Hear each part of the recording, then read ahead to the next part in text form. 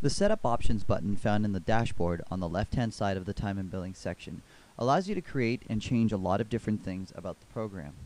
In here, you can tell the program to automatically know what to charge for specific task types when you're working with time in them in the system. That's found under Task Billing Setup. You can also set up billing categories, billing and non-billing work codes, billing rates. You can specify interruption reasons for your interruption timer so you don't have to type them in later. You can set taxes for your program, and taxes need to be individually created on the left-hand side, one after the next, and then they need to be added to a group on the right-hand side, or they will not be accessible to an invoice.